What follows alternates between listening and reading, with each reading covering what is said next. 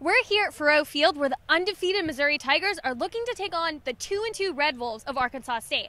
Now, coming off of a big win last week at Indiana, the Missouri Tigers are looking for that momentum to shift in so they can remain 4-0 before they take on SEC play in the upcoming weeks. That's right, Avery, and what a difference a year makes. Last year, obviously, Arkansas State 10-3, won their bowl game. Missouri, kind of on the opposite end of that spectrum, had a difficult year in their first season in the SEC, dealt with a ton of injuries, but now, obviously, the favorite in this game. Last week, Arkansas State got dominated by the Memphis Tigers. This week, they wanted to see what they could do against the Missouri Tigers.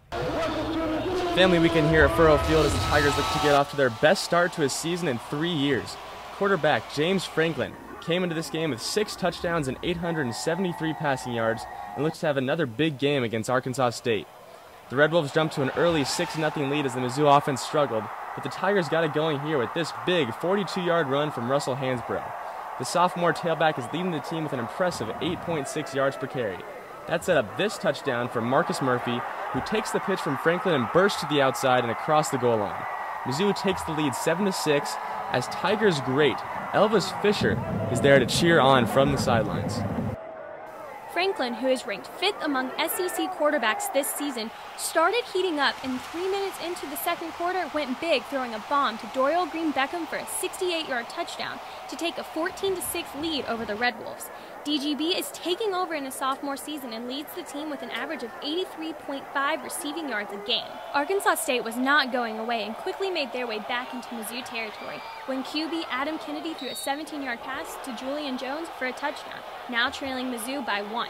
Associate head coach David Steckel took some time to motivate the defense after that last defensive play, and it must have worked because when it looked like the Red Wolves were going to score again, Missouri defense made a huge stop after pressuring Kennedy, causing him to throw up the ball to Braylon Webb for a loss of 12 yards and closing out the first half. The Tigers went into the locker room with a 1-point lead, 14-13. Max Copeland was fired up for the second half, and apparently his enthusiasm rubbed off on the rest of the offense, as James Franklin connects here to Darius White for a solid gain. Just a little bit later, Franklin rolls to his right and throws a dart to LaDamian Washington in the corner of the end zone. For all the talk about Marcus Lucas and DGB, Washington has been great, as that snag was his 3rd TD of the year to give the Tigers the lead back for good, 20-16. Mizzou would go on to widen that gap later on, as Henry Josie finds a big hole on the outside and races downfield for a 45-yard scamper, a foot race down the field before finally being pushed out of bounds. The drive continued in the fourth quarter. It would end just as it started, as Josie essentially walks into the end zone for his 4th score of the year. Mizzou goes up 27-16. Franklin continued to have a stellar night passing the ball, throwing a 23-yarder to LaDamian Washington, moving the Tigers to the Arkansas 9-yard line and setting up a perfect opportunity to get some more points on the board. And that is exactly what they did. With Franklin unable to find a receiver, he took it into his own hands and ran right into the end zone with a 9-yard Missouri touchdown, building the lead 34-19.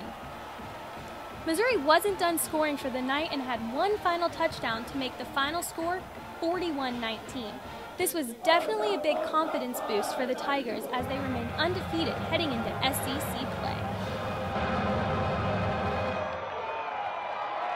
Well, it wasn't pretty early on as Missouri Tigers got off to kind of a rough start tonight, trailing 16-14 midway through the third quarter, but then things started to click. That's right. The Missouri defense started making big stops and causing turnovers, which made it easy for the Missouri offense to start connecting on passes and making big plays. So instead of being down by 2, the Missouri Tigers started making touchdowns. They had 4 touchdowns between the third quarter and the end of the fourth quarter, which is really big for this offense, especially in end of games, making them take the lead and win the game 41-19.